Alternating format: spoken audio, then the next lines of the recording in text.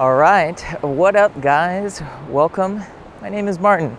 Welcome to My Beginner's Mind, your channel to help you live a happier and healthier life. Today, a little more relaxed, taking a stroll along the beach, and it is a beautiful day here, sunny San Diego. And I really like to talk about something particular today, and that is taking your yoga off the mat. A lot of us introduced to yoga and we start with our Asana practice. And while the Asana practice, great, don't get me wrong, I love my Asana every day.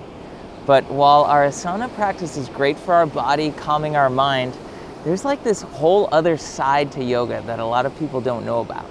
It's a guide, it's a way of living in which we really are just on this journey to kind of create this never-ending joy, this never-ending happiness. And I think that's something that everybody in this world can benefit from. So besides our Asana practice, the moves, what really is there to yoga? Well, there's this whole eightfold path, this guide in which we can learn to live better, learn to live happier, learn to live in this cohesion with the earth and everybody around us. Without getting too in detail, because I want to make videos on each one of these topics, just to cover the first three, the third being the Asana, those are the moves you do on the mat.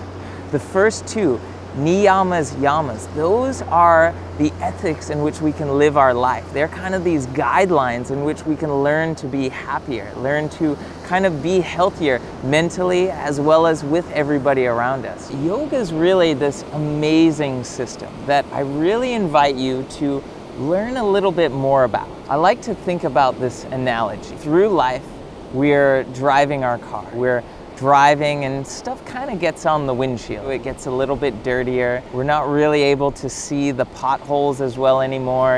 The sky, the trees, everything gets a little bit kind of blurrier or really influenced by what we've kind of picked up along the road. So yoga really kind of helps clean our windshield. It helps take the sky.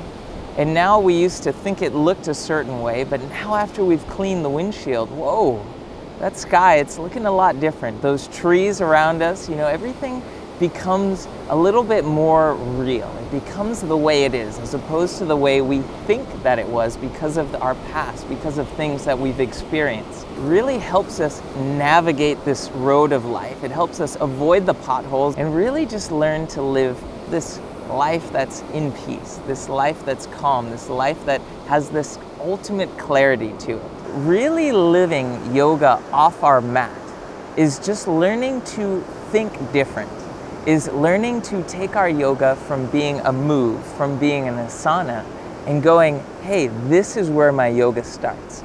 This is where my yoga starts. Your yoga's working when you can really approach situations in which maybe before you got angry, you got agitated, you got nervous, but now suddenly you're calm. Maybe you're even happy, and you learned that you don't have to feel or act a certain way based on a certain thing that you think is happening outside your body.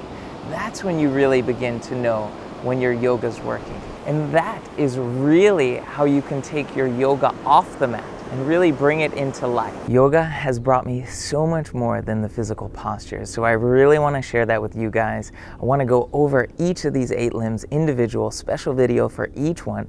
But if you guys have any questions in the meantime, leave them down below. Let me know what you think, what you guys want to see, what you want to hear. And if you haven't already, give me a thumbs up if you enjoyed this video. Subscribe to my channel for weekly videos on how to live a healthier and happier life. And remember, there is no better moment than the present. Have an awesome rest of your day.